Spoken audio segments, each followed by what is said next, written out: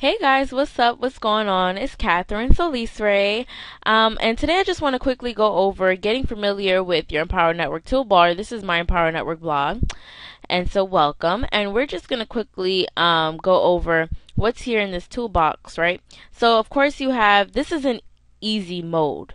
Okay, and I'm actually I actually like standard mode better, and I'm gonna actually exit easy mode in a bit. But just quickly, this is to bold any text. So you see how this is bolded? I would just highlight it and bold it here. This is to make your words italic. So if I want it to be italics, I would just click there. If you want it to be striked out, you would just click here. And if you want to do any bullet points, which I actually like bullet points, but I don't think I did any in this blog. But you would just use this here. So let's say I had a blog post and I wanted to say, let me see, Catherine 1, and Catherine 2. I know this is really random, but let's say I wanted to bullet point that.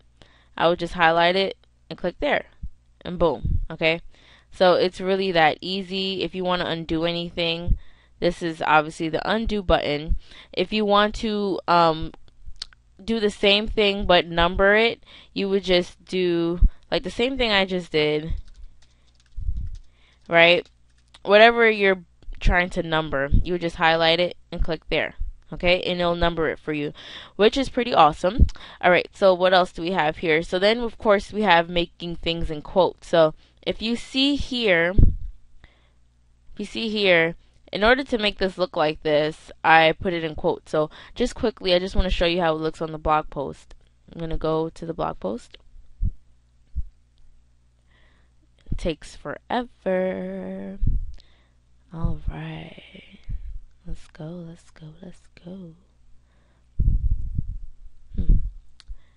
Well, I guess it's going to take forever.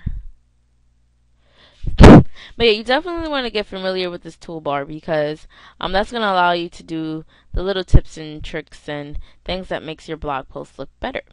So here we are, and this is how it looks when it's in quotes. It's not that fancy, but it makes it stand out a bit, right? So that's how you do the quotes. All you have to do is highlight what you want to be in quotes and click on the quote icon. Okay? Now, if you want to center something, or left align it or right align it, this is what you would use. This is so similar to Microsoft Word, so don't go too crazy. Now, this is a question that I get a lot. How to make something in, how to make it go to a link, right? So let's say I wanted this here, online entrepreneur, to be in, go to another link. I would highlight it, click on this icon, and then now I can enter a URL. So let's say I wanted it to go to my Catherine Solis Ray website. I would put catherinesolisray.com and make sure you have HTTP first. And then I like to put a title in here, Catherine's blog. Boom. And there you go. Now that's it. If someone clicks here on my blog post, it'll go to my Catherine Solis Ray blog. Alright. Now, what's this? I actually don't even know what this is. Oh, okay. So this is basically just gonna put in like a line and they'll say read more. Let me see. This is your spell checker, right? If you want to check your spelling. Distraction free writing mode. So it'll look more visual. I'm actually learning a lot of this right now. Oh gosh. Oh, I don't like this, but oh, this is kind of nice. Okay. Well, yeah. There you go. I keep it simple, so I'm learning with you right now. Alright, exit full screen. Let's exit it out. Okay. Alright, so now, what else do we need to know, right? Distraction-free writing mode. Alright, so if you don't want all this jazz to be here, just click here and you'll hide some of it. Now, this here just kind of changes the font. So let's say, you see how I have this big heading here? The way I did that was by highlighting it and making it heading 2. You can do heading 1. you can change it to whatever one of these fonts. And if you want to know how I get this highlighted, I use a website called, I'm going to tell you the website right now.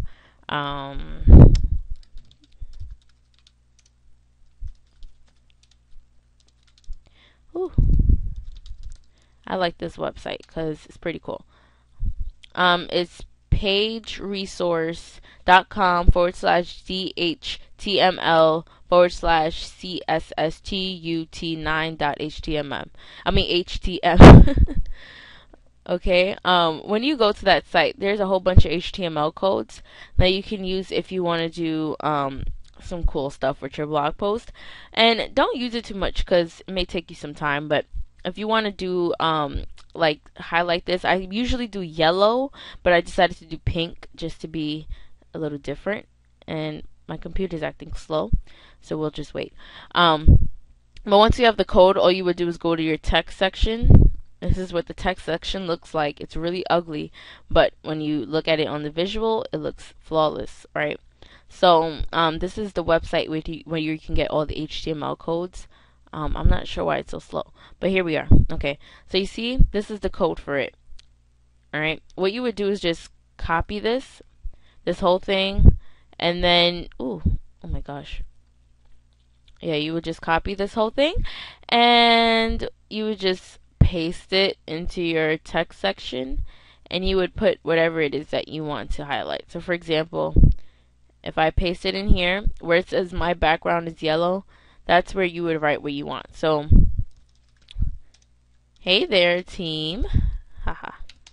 Alright, now let's go to visual. Bam! There it is. Alright? So, what else? Oh, and I made it pink by just, instead of yellow, I just put in pink. I put in pink here. Okay.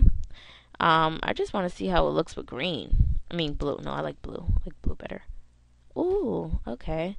Yeah, so you can play around with codes, but I don't recommend getting too much into it, for it's not that serious. So, now, what else do we have here? Okay, so of course, if you want to underline text, you would just highlight it, underline it, and you're good to go. If you want it to be aligned full, you would just click here, and it'll really align it really like a rectangle, kind of. Next, what's up? Alright, if you want to change the text color, so if I wanted MAC lipstick collection to be in a bright green, which I wouldn't do that, but just for example, there you go. And if you want to paste, excuse me, if you want to paste as plain text, which I'm going to be honest with you, I don't know what that means. Oh wait, I do know what it means. If you don't want it to have any format when you paste it, let's say if you write your blog post in Word, you can paste it onto there. Okay? And if you don't want any of the format from Word to be there, then you paste it as a text. But it's taking forever, so let's move on. And if you want to paste directly from Microsoft Word, you can use this to do so. You would just click there, and then there would be something that comes up in order for you to paste it in. Okay, and right now my laptop acting a bit behind time, so we'll let it rock though. Alright, so remove formatting, right? If you paste it and you don't want it to be formatted the way you took it, you probably won't need any of these things. Insert custom character. Oh my gosh, I don't believe any of this stuff is working for me, but I hope it does eventually.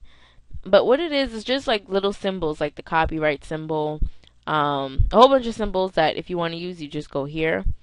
Alright, if you want to indent, let's say you have a paragraph, you want to be a little fancy, or, wait, why it's not working? You want to indent your paragraph, that's what you can use, okay? Or if you have, like, see, there you go. If you have, like, yeah, okay, let me keep it simple, okay? If you want to undo something, you just click undo. If you want to redo something, you redo it. And of course, if you need help, I mean, before you go running around like a headless chicken, just click on help. Alright, and I'm going to exit the easy mode real quick so you can just kind of get a taste of how standard mode looks if you haven't changed your blog to standard mode. Alright, I'm actually going to keep this open because I'm going to give you guys this link in the video description. Guys, my computer, well, this is my laptop. obviously, as you can see, it kind of sucks. My school gave it to me. It's from my um oh no, we're over 10 minutes. This laptop, my school gives it to me for free, so let me not complain. Let me be grateful. Okay, I kind of give up. But exiting out of easy mode will give you standard mode. Standard mode is supposedly supposed to look less, less intimidating, but I think it's the same thing, I think it's the same thing. Definitely try to get out your comfort zone and use the standard mode. It's not, it's not much of a big thing. All right, so there you go, guys. I hope you're able to now be able to use your toolbar a bit more efficiently. And I'll talk to you guys later. If you guys have any questions, you guys can comment on this video. And you can even Facebook message me, since you guys know I just love Facebook. And you can email me or call me or text me. Preferably just, just Facebook message me. But yeah. Alright, so talk to you guys later. Again, this is Catherine Solis. Make sure you subscribe to my YouTube channel. And I'll talk to you guys later.